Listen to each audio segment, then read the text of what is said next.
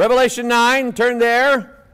Boy, I've got a neat story to tell you this morning. It'll be during the morning worship service in about an hour. And I'm saying that because I think there's a guy listening that I'm going to tell the story about. I told him I would this morning.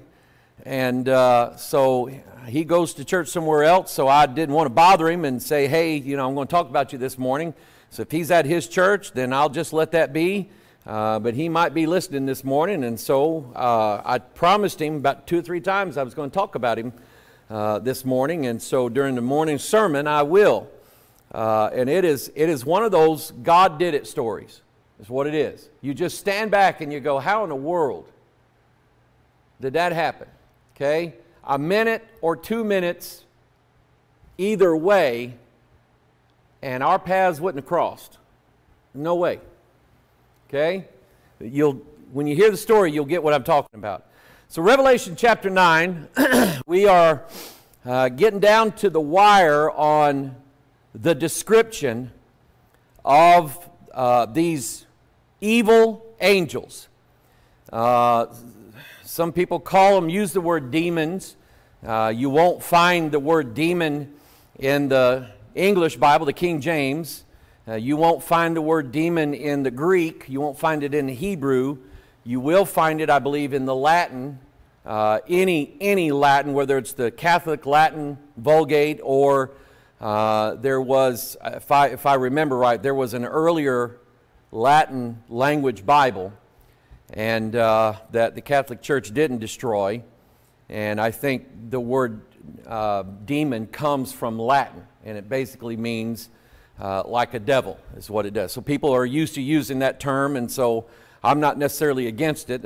I'll say the word rapture, but you won't find the word rapture in the Bible. So some people say, oh, you won't find it in the Bible, so it doesn't exist. Well, it does. It's just called being caught up, or it's the resurrection, or whatever, or the glorious appearing. And we can call it by different names, but that's what it is. And so we have this demon army. The Bible calls them evil angels. The Bible calls them gods with a little g. The Bible calls them devils. Believe it or not, the Bible calls them God's mighty army. You find that in Joel, His mighty army.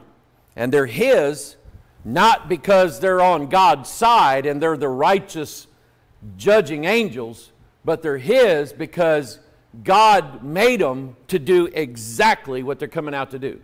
They're going to do it. God designed them.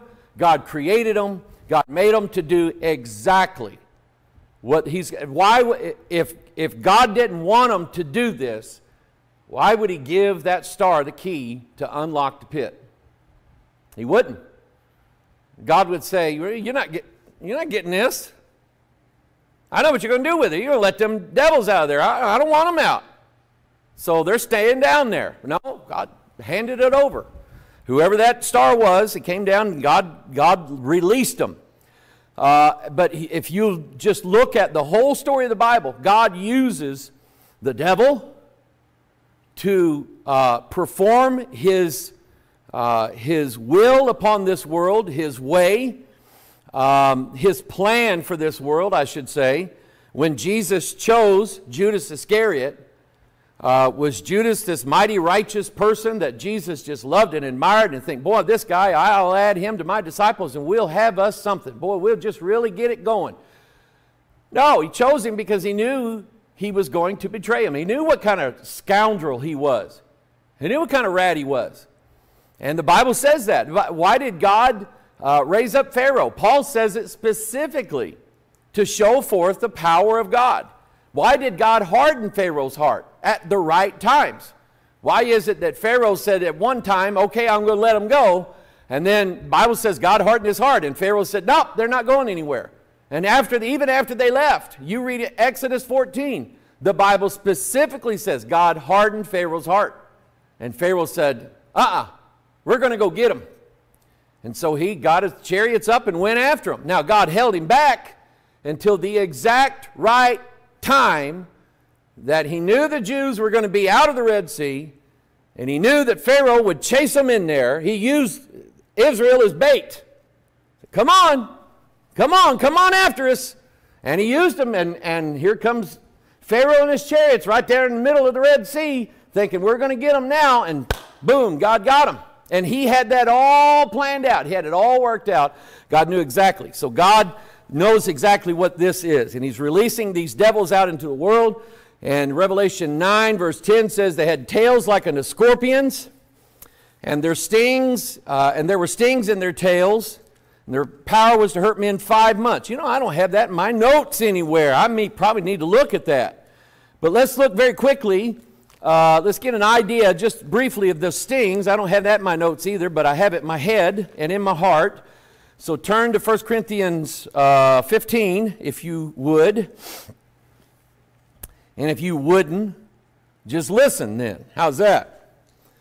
Miss out. You could be making notes in your Bible. 1 Corinthians 15. 1 Corinthians 15 deals with the gospel. It deals with Christ and his plan for the world. His plan is to conquer all of his enemies. Verse 25 says he must reign till he hath put all enemies under his feet. The last enemy that shall be destroyed is death. And even if you look in the book of Revelation, the very last thing to be cast into the lake of fire is death. Death is thrown in even after the devil, the false prophet, and the beast are cast into the lake of fire. So this is right. It's a double witness. And then in verse, let's see here, verse 36 and 37, he gets into what the resurrection is like unto. God didn't design the resurrection after the seed. He designed the seed after the resurrection. And put it on this earth to show us a clear example of what it is going to be like. And then in verse 50 and 51, he begins teaching about the mystery, which is the translation or being caught up or the rapture. Behold, I show you a mystery. We shall not all sleep, but we shall all be changed. So in this context here, we see that there is going to be a group of people on this earth at the time of Christ appearing in the air who will escape death. They're not going to die. And we have examples of that. We have Enoch, who was not, for God took him, the Bible says. And in Hebrews 11, it tells us that Enoch was translated from this world to heaven without seeing death. And because he pleased God. In the next verse, it says, how do you please God? It is impossible to please God without faith. You got to have faith. And Enoch had faith. Then we have Elijah, who was taken. The Bible even tells us what means he was taken up. It says a big chariot came down from heaven. A horse and a chariot came down from heaven. They are God's angelic chariots. Came down from heaven, picked up Elijah, and God separated Elijah from Elisha. And Elisha now is good. He knows he's going to get his double blessing because that's exactly what Elijah said. He said, if you see me go, you'll get it. And so sure enough, Elisha was standing there. Elijah gets in the chariot and zoom, there they go into heaven. Quicker than the eye can see. So how does the Bible term it? In the twinkling of an eye, in verse 52 here, in the twinkling of an eye at the last trump, boom, just blink, and people's gone, just like that. And I think the world's going to see that. I think the world is going to know it when it happens. Now, he talks about death. And he talks about why the necessity of what he's going to do in verse 51, in translating the dead into heaven, and then taking those who are not dead and have not died alive. They will not see death, but they'll be translated. He says in verse 54, so when this corruptible shall have put on incorruption, and this mortal shall have put on immortality. And the idea there is it's like a garment. And that's what you see in Revelation 19. You see the bride of Christ. It was given to her to be adorned in fine linen, white and clean. For the fine linen is the righteousness of the saints. Not the righteous deeds, not the righteous acts, not the righteous doings, not the good works, not the money, nothing. It was the righteousness of Christ that she was allowed to be adorned in. The Bible's very clear on that issue. Shall have put on immortality, then shall be brought to pass the saying that is written, death is swallowed up in victory. And then he says in verse 55, O death, where is thy sting? Boom. O grave, Where is thy victory? And then he says in verse 56, the sting of death is sin. So, when we look back here at this verse, they had stings in their tails. The Bible's telling you by way of here a little and there a little, and none shall want her mate. In other words, two verses that draw you or bring you to a conclusion of why God sends scorpions and why they have stings on their tails. The sting is the sting of death, and the sting is because of their sin.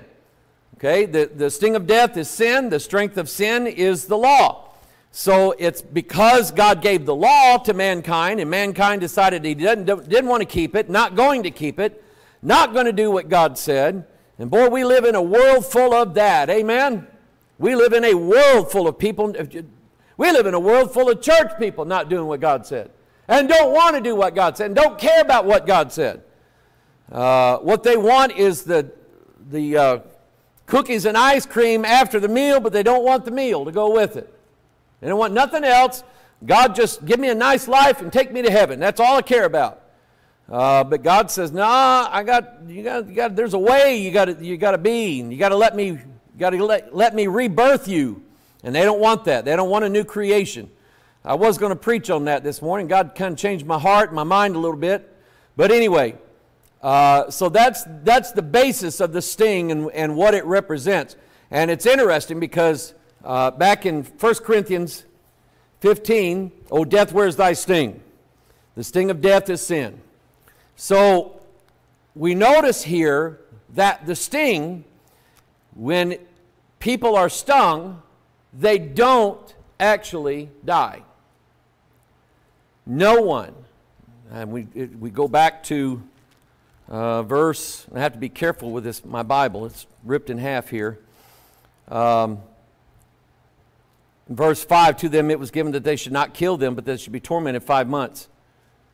So for 5 months, no one dies, which is not normal. Thousands of people die every day around the world. People die all the time. Every second somebody's dying. Bunches of people are dying. I don't know the exact numbers. I don't know the statistics on it, but you got to know that with 7 point some odd billion people in the world, and it'll be 8 billion in about 5 or 6 years, that with that many people in the world, you're going to have people that are dying constantly. And that's what we have. But in this case, and I have a theory on it, but I'm not comfortable with sharing it because I just don't know if it's right. I don't even know if it's close, and so I just don't like to guess, I suppose, and mislead somebody. But there is a reason why God is not allowing people to die. And maybe it's just the sheer fact that God's torturing them for 5 months. That would be reason enough. But I think there's probably another reason why nobody's going to die for 5 months. And so if you take that now and apply it to what we're seeing as far as medical technology in this world right now, you have companies all over the world that are doing research into altering the human genome, altering our DNA, which is, the Bible describes in Psalm 139 as a book that God wrote that has all of our members written in it. And if God wrote that I'm supposed to have 5 fingers, then I have 5 fingers. And I could have my DNA altered, I suppose, to where I could grow another finger. Okay? I don't want it. Giants had it. I don't want it. But I don't want it for the mere fact that God designed me to have 5 and 2 eyes and thinning hair. Brother George, I remember the first time we had Matthew and Caleb out to a theme park one time, and we walked around all day, and I didn't wear a hat. And the next day I got up and I was combing my hair, and my head was sore. I went, ow, like it was bruised. You know, like I'd bumped my head on the headboard at night or something like that. I went, what in the world is wrong with my head? And a couple days later it started peeling. I went, oh, no. Huh? Yeah, no, it was sheets. dangling in the wind. And I'm going, oh no, my hair's too thin. So I wear a hat now. But anyway, the technology of trying to prevent death, men are striving for it. And it goes all the way back to the book of Genesis, where the devil said, ye shall not surely die. So what is the sting of death? It's sin. Where did sin begin? It began with a false promise that the devil made to Eve, is that you can go ahead and disobey God, but you won't die for it. So the world now believes deep in their heart. They may not admit, they may say, I don't even believe in God. But down in the deep recesses of their heart, they actually believe that they can sin all they want to, disobey God's commandments, and cheat. Now we're living in an age where they think they can cheat death. And we're close. Mankind is close. I don't know how close. I don't know exactly. There's probably things going on that we will never be made aware of. But that is going on. So it looks like a case to me where God's going to give man exactly what he wants. Oh, you don't want to die? Good. I'm going to let you live for the next 5 months. Nobody's going to die. And I'm going to sting you with this. And you will pray every day for death. You will be thrilled to die, but I'm not going to let you die. He mentioned they were scorpions. Let me get into that. Deuteronomy chapter 8. God mentions that he's talking through Moses, and Moses is referring to God here, that how he led Israel through the promised land, or through the wilderness into the promised land. And he says in verse 15, who led thee through that great and terrible wilderness. That wilderness was no kind place to be. And truly, if God had not watered the Israelites with the rock that followed them, and truly had God not fed them with manna from heaven, they would have surely died. In fact, that's what they said. That's what they complained about. They said, here you let us out here in the middle of the desert and there's no water. So how you just let us out here to die? We could have died in Egypt. God gave them water. God gave them water every day. They didn't lack for water after that for 40 years. The Bible says that even the sandals on their feet, the shoes on their feet, did not fade away. They bought brand new Nikes before they left Egypt from the Egyptians, and they were still brand new when they got to the Promised Land. Sold it to the Canaanites, brand new Nikes on the Jewish eBay. But anyway, yeah. You know, when I was younger, my mother had a reputation. I could go to churches and people would say, oh, you're Crazy Judy's boy. Crazy Judy. And I'm going, oh my goodness. They know my mother. So now it's Crazy Mike. I've been cutting up all week long at camp with these kids. I have. I've had them in stitches all week. So anyway, but anyway, they were led to that great and terrible wilderness. That wilderness struck terror in them. Is what it means by that. It's huge, and it was full of terror, and they were led through that. And he says, wherein were fiery serpents. Now we know that for a fact.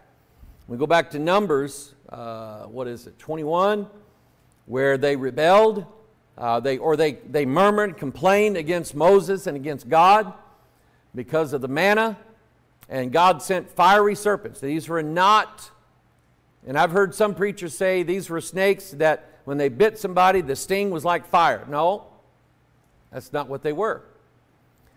The word here is seraph, which is the Hebrew word for fire. And in Isaiah chapter 6, Isaiah saw the seraphim because God said that he made his spirits a flaming fire. That's their substance. That's what they're made of. They're made of light, in other words. They're made of fire. And in this case, these were not regular serpents. And no matter what medicines, no matter what snake bite kits they might have had or whatever to draw poison out of somebody, they were not going to work. If you got bit, you were going to die. And what this is a type of the devil feeding us and biting us with his lies, and we believe them all of our life, and we live in sin. But the truth of it is, because we sin, we're going to die. We were poisoned, and we're going to die. So I bet my laptop is running out of juice right this minute. Oh no, I may have to do this by remote or something like that, or plug it in or something. I don't want to lose it. I may have to get my tablet out for the morning sermon this morning. There we go. But anyway, they were fiery serpents. The Bible mentions in another place they were fiery flying serpents. So that tells you that they were not just regular snakes on the ground. They were spirits. And so if it's a spiritual poison, then only a spiritual medicine can heal it. So that's why God had Moses make a brazen serpent. Brass is a symbol of fire in the Bible. A brazen serpent on a brazen pole, and set it up there. And God said, whoever looks upon it shall live. And the spiritual medicine there is faith. Do you believe what God said? Do you believe that God, who sets this thing up and says, all you got to do is look at it, and to us it doesn't make sense, but if we just, it's like Naaman, who he's told to go dip in the River Jordan 7 times, and he says, well, that doesn't make sense. There's much cleaner. I don't know if you've seen the River Jordan or not, but it's not crystal clear water. It's like the Joachim up here. Okay, it's just a muddy catfish river. That's all it is. And Naaman's like, why don't, there's much better rivers back, I think it was from Syria. And his servant said, if he'd have told you to do some big thing, you would have done it. So why don't you just go do what he said and try it? Sure enough, he dips and he does it because he's got just a little bit of faith that God can heal him. And God healed him. And so anyway, the fiery serpents and scorpions. So my guess is, educated guess, is that they dealt with, number one, physical serpents and scorpions. There's no doubt about that. But that they also dealt with these devils as well. The sting of death is sin. And drought, where there was no water. The Bible even describes a famine of not of bread, not of water, but of hearing the words of God. That is a spiritual famine. It's a famine that is meant to destroy the soul, not just the flesh. Who brought thee forth water out of the rock of flint. I like that. The Bible even describes what kind of stone it was. It belonged to Fred, a guy named Fred. It was a flint stone. Read your Bible. That's pretty good, wasn't it? I'm telling you. I'm wound up today. Ezekiel chapter 2, turn there.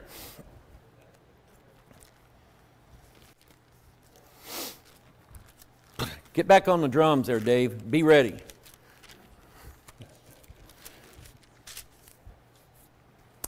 Ezekiel chapter 2, verse 6. And I preached on this here a couple weeks ago. Ezekiel's calling to preach to his own people. And God's telling him, thou son of man, be not afraid of them, neither be afraid of their words. And I tell you what, words can scare us. Somebody telling you bad news or something like that, that can scare you. Be not afraid of their words, threatening words. Be not afraid of that. Though briars and thorns be with thee. Now there are physical briars and thorns, and there are spiritual ones. So how do you get that, Pastor Mike? Well, in 2 Corinthians 12, Paul said that because of the abundance of revelations, there was given unto him a thorn in the flesh, and then he describes it, what it is. A messenger of Satan to buffet me. It was an angel. It was an evil, mean, devil angel. That's what it was. A messenger of Satan to buffet him. He had a devil that just beat him up all the time. But what it did was keep him humble. And when he asked God 3 times, take it away, God said, I'll give you grace. How's that? I'll give you grace. I'll let you endure it, and I'll help you through it. That way you can help other people. Okay? Remember that. Remember I said that, because you're going to hear it again this morning. Though briars and thorns be with thee. So there are spiritual briars and thorns. And devils that God will allow to be around us to keep us prayerful, to keep us in the Word, to keep us on our knees, to keep us humble, keep us from being arrogant, keep us from being full of sin. Though briars and thorns be with thee. The Bible says that God put a hedge of thorns around King Manasseh for all those evil things that he did in the temple of God, even put an image in the temple of God. God set a hedge of thorns about him, and I believe that they were evil angels that were just tearing him apart, and what it did was it caused him to repent. Those thorns caused King Manasseh, as evil as he was from a child, it caused him to repent. And thou dost dwell among scorpions. Again, I think these are devils. He's not just describing people in a, with colorful metaphors. He's not calling them bad names or anything like that. I think he literally dwelt among evil angels like scorpions. And God said, be not afraid. Not of their sting, of their words. Be not afraid of their words, nor be dismayed at their looks, though they be a rebellious house. And thou shalt speak my words unto them, whether they will hear or whether they will forbear, for they are most rebellious. But thou, Son of man, hear what I say unto thee. Be not thou rebellious like that rebellious house. Open thy mouth and eat that I give thee. And our responsibility in this day and age right now is to take in as much, I believe, as much of the Word of God as we can. I know everybody's different, and not everybody can retain things that they read and so on, so just keep reading. Okay? If you can't hold water, keep drinking. All right? And but just keep near the Word of God, stick to the Word of God, stick to your prayers, stick to Bible fellowship, which I believe in. And don't be rebellious like this world is. We are dwelling, I believe, in the midst of scorpions and thorns all around us, everywhere we go. You've heard me say this is not Mayberry anymore. This is not the world that is created in our minds of the good old days when everybody had good things and people made good pies and there were good times all the time and they had revivals that lasted 2 or 3 weeks, and we don't live in those days anymore, and they're not coming back. But I do believe God has better days ahead of us than was ever behind us. I believe that. So keep going forward. Amen? Keep going forward. Don't go backward. Luke 10.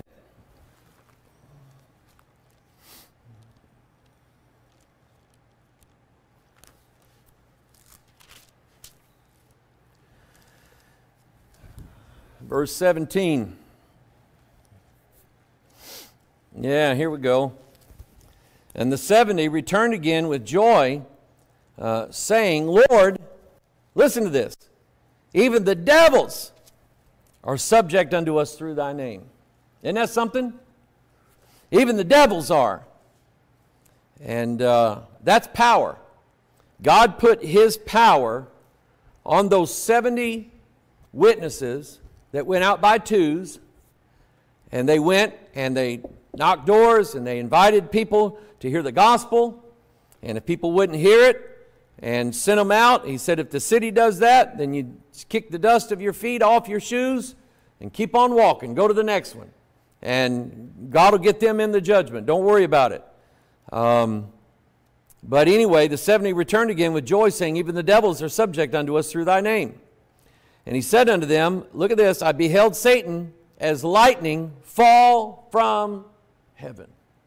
How art thou fallen from heaven, O Lucifer? I saw, and the 5th angel sounded, and I saw a star fall from heaven. Same exact words. So look at the context that this is in. They had the devils subject to them, so they had devils everywhere after them. And he said, verse 19, behold, I give unto you power to tread on serpents and scorpions. Now, if that's power in the flesh, God did not give that to me. I see a snake, I run. The theme this week at camp was something about God's creation. And so they brought in some guys from the Creation Museum in Branson. And they brought some guys that I don't know where they were from, but they said they were going to be bringing snakes with them, live ones. After lunch, for the afternoon deal, they were going to have everybody meet in the chapel there, and they were going to have snakes. So I ate, went to the trailer and slept, went to bed. I don't want nothing. I don't like them. Years ago, I preached against them. Somebody said, man, I like snakes. I got one. I got big old snakes. Well, you can have one, I guess, but just don't invite me over, okay? I mean, I just don't like them. But anyway, if that was in the flesh, I'm telling you, I don't have the power to tread on serpents. They killed a rattlesnake at camp this year in one of the cabins. Okay? Killed it. And it should have been killed. It deserved it. Rattlesnakes are bad. You don't want them around kids. I give you unto you power to tread on serpents and scorpions. The churches in East Tennessee and Kentucky, they still to this day are snake handlers. They're of a Pentecostal type church, and they believe that God gives them supernatural power. And so what they're doing is they're tempting God.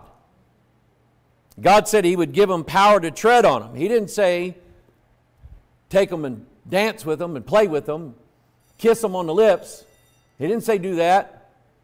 There's been people, multitudes of people died from this. So where's their faith? Okay? And it's all big show. It's to show, look at what I've got. I've got power on me. I've got power on me. And I believe that's tempting God. I do. Tread on serpents and scorpions and over all the power. Some of them will drink poison too. And deliberately. To say, I won't be killed. I can't be killed. God will not let me be killed. Well, you're tempting God. You're a fool. Is what you are. Over the power of the enemy, and nothing shall by any means hurt you. Notwithstanding, in this rejoice not that the spirits are subject unto you, but rather rejoice because your names are written in heaven. And I do see that as a big, big problem and issue, not just in Pentecostal churches, but all around church in general, is that we're rejoicing over the wrong things a lot of times. We're rejoicing about what Bible we use. We're rejoicing about the standards we have. We rejoice about and we brag about how our church is like this and how our church isn't like everybody else's church, and we do that a lot. But Jesus said, rejoice not in those things. Rejoice that your name is written in heaven. That's what you rejoice over. Rejoice that you're safe. Rejoice that you're not going to hell. Tell everybody. Don't tell everybody how good you are and how wonderful your church is. Tell them how rotten you are, how everybody in your church is just as rotten as you are, but we're all going to get to go to heaven one of these days. Amen? Maybe we might start seeing some people saved. Reverse psychology, I say. Amen. Father, bless your word today. Thank you, Lord, for it. Lord, there's wonderful, wonderful things written in this book of life. And I pray, dear God, Lord, that you would instill them in our hearts, Lord, that we could wrap these things around our hearts and be ready, Lord, to face each and every day with them and reconstruct our lives and make it more like into your image, your glorious image, Lord, and not like our own or not like what we want people to see, but help everybody that we meet. God, I thank you for that. Lord, I thank you for that. Help us, dear God, that everybody we meet, we end up being a blessing to them. And we show forth the grace of Jesus Christ in our lives. Bless this word, we pray in Jesus' name. All of God's people said, wait till you hear the story.